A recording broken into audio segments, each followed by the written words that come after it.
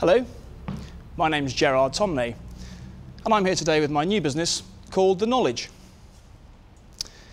I'm looking for an investment of £150,000 in return for a 30% stake in the business. The Knowledge is a premium rate telephone helpline which uses licensed London taxi drivers to provide directions and live navigation to people who are lost in London. Everyone knows that when you want to know the time, you ask a policeman, and if you want to know where things are in London, you ask a cab driver. And that's because of the amazing, unique, world-famous knowledge that they have of the city. So how does it work? Well, we have created a virtual call centre that uses London cab drivers working from home. The caller pays for this through its telephone bill. The calls are charged at £1 a minute using a BT landline. Current predictions are we're working on a forecast of about a 30% profit margin after 3 years and a return on investment overall after 5 years of 39% per annum. There's also the ability to cross-sell. We can refer people to hotels and restaurants and get commission on that sort of arrangement. So, to sum up, we think we've got a unique product. We think there's a large market for it. We think there's proven demand, and it's highly scalable. And underpinned by this unusual business model, highly profitable. But don't take my word for it. I have a telephone with me if any of you would like to try the service and see for yourself. Gerard Tomnay is asking for £150,000 to market and promote his premium rate phone line where people who are lost can call London's famously knowledgeable black cab drivers for directions. He's hoping a practical demonstration will convince the Dragons to invest.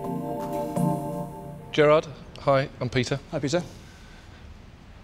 I think we better try the service first. OK. So, talk me through it. What do I do? Welcome to The Knowledge. This is a premium rate call, which costs £1 a minute from a landline. Calls from mobile phones may cost more. You are now being connected to a licensed London taxi driver. Please have a safe journey.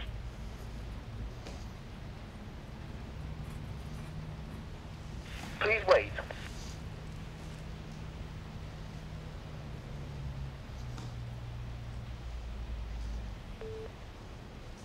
Please wait. How much a minute? £1 a minute. Thank you for holding.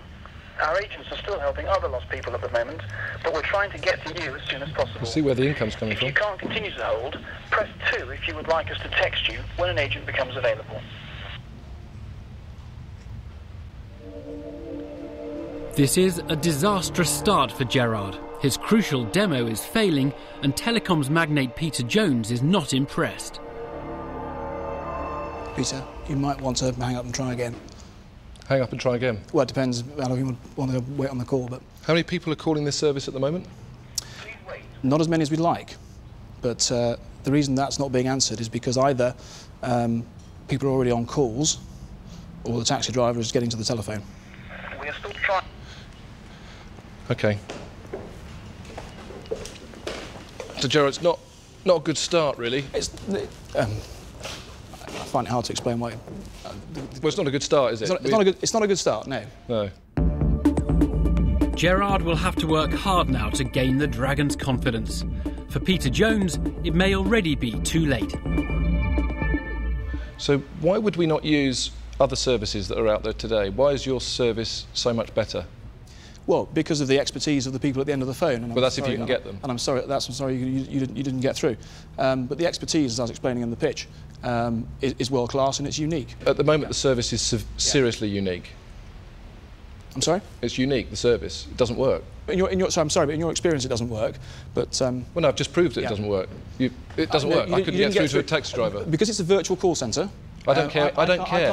I can't see what's going on out there. I don't care. Okay. Because I am now stuck in London in the pouring rain, and I've dialed your service. I've just spent £1.50, and I've got nothing back. I'm never going to call you again because it doesn't work. Right. You need to close this down fast. Give up. Go back to your day job. And stick there. Don't even contemplate doing this business. It is a dead-end business. It's going nowhere fast. I can't invest. I'm out. Gerard has been roasted by Peter Jones, who's pulled out immediately. Duncan Bannatyne wants to know how many people are using the service. How many minutes are you selling per week, per day, per month, whatever?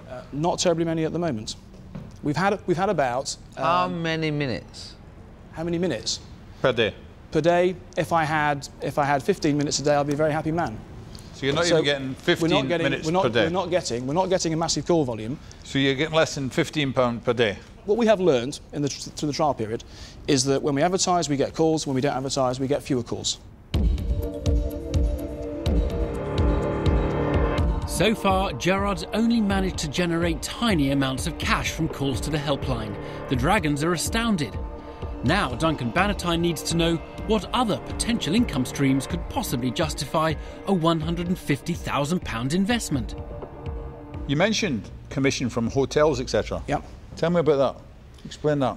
The plan is, and we're not doing that at the moment. The only arrangement we have at the moment is with the Holiday Inn. Every marathon runner this year, in their little goodie bag at the end, had one of our business cards, co-branded with a Holiday Inn on it. On the front and the back, it gives their telephone number and their web address.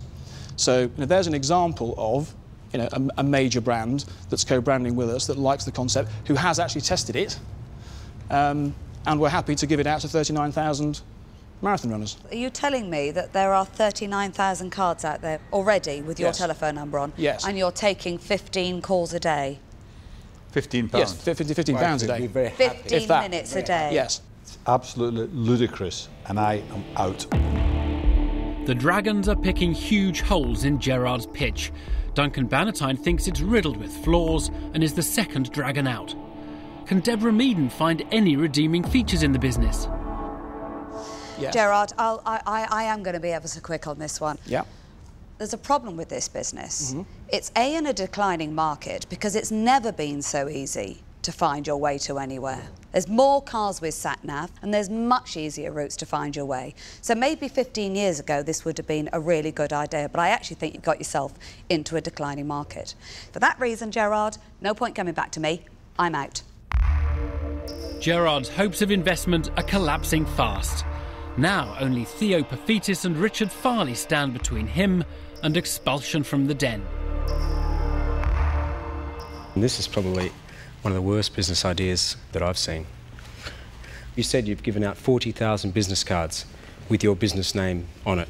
Yep. From that, you've generated 15 minutes a day.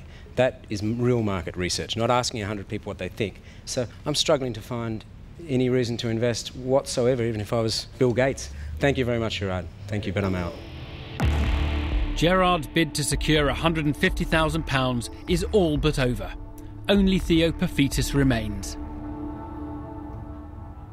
If I get into a black cab Yep. in central London, how much does it cost per minute? I don't know is the answer. Well, do you know what? Let me have a guess, because I don't know either. Yep. But an educated guess would be it'd be cheaper than ringing you. So I'd be better off jumping into a good old British black cab, wherever the weather, who will take me to where I want to go, and that'd be the quickest way to find my route. And last question, how many cab drivers have you got working for you at the moment? We have 30 trained cab drivers, hand-picked. But today, how many are on duty today? Before I came on here, there were 3. So I don't know why one of them didn't... There was 3. Yeah. One of them, his mum rang up. The second one, his wife smacked him over the head and said, "You got to take me shopping, mate." Yep. So he's gone off shopping. Yep. The other one's doing a bit of DIY in his cab. Right. And your phones have not been answered. That may be right if they only had one landline, but we've put separate landlines in, so that if their mother phones them, they know that it's not. But he's talking to mum, and she's far more important than you. No, but if cab drivers love their mums, right? They'll be talking to their mums before answering. So basically, you're relying on 3 guys to deal with a network. No. This isn't a real business, is it? Yes, it is. If you let me. It can't be. Everything you've told us goes against basic principles of business. I would rather pass a kidney stone than invest in this. This is so painful, I can't tell you. I'm out.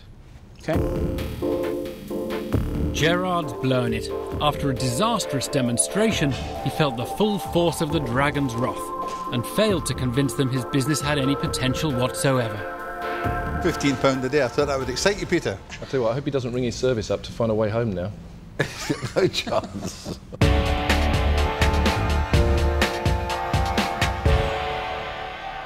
Well, Theo described this as painful, Gerard. Was it as painful for you as it evidently was for them?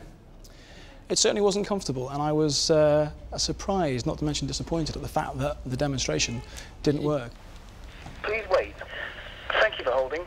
It is catastrophic, really, for a pitch when the demo goes wrong. There are a number of explanations for that, but the fact is, they didn't get through. And, I'm very keen to get out of here and find out why.